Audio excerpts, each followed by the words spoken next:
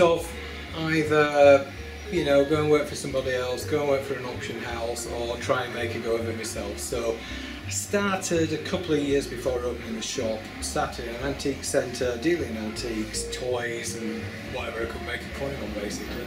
So opened the shop in 1984 and still here now.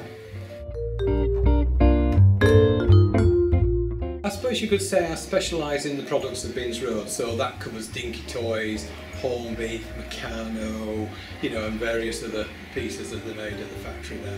But I also specialise in Matchbox, Corgi, Lead Soldiers, mainly toys that were made after the war.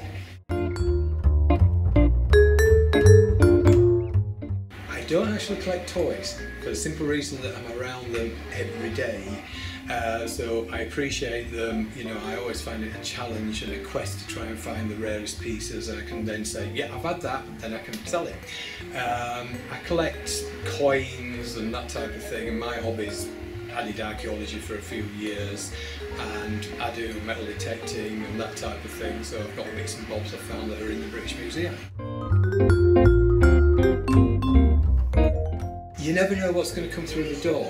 You know, you could be sat here twiddling your thumbs all day long, no one comes in, or you could be packed out with customers, or you could have some fascinating things brought through the door that people are bringing in for sale or bringing in for evaluation, you know, that type of thing. Not really, because I have a dealer streak straight through my veins, so with not collecting them, it makes it much more easy to part with them. I think the thing is, if you're a collector as well as a dealer, then you could cream off the best things for yourself, but what we try and do is sell the best things, so the collector gets an opportunity to buy that item where, you know, it wouldn't normally be available for sale. We attend quite a few of the swap meets within the north. Also, we do sell on the internet through our website www.collectorsoldtoyshop.com, or we sell through our eBay site, which is Collectors Old Toy Shop 1.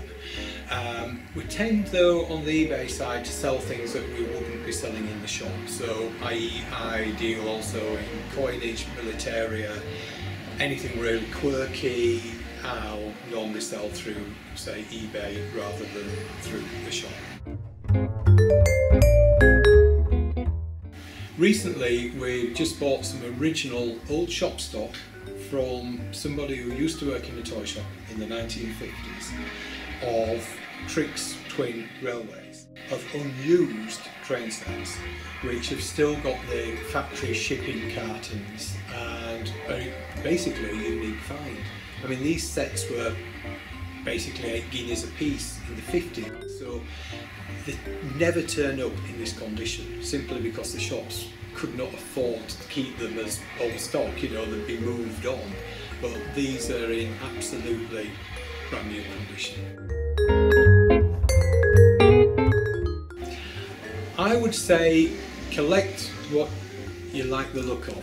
Do not go and say, if you say collecting dinky toys, don't say, oh well, I need to collect every dinky. No, buy what you want, and if you see a corgi toy you like, buy that. You know, there's no set pattern. You should never be forced into buying something that you're not 100% happy with. Just go with what you like.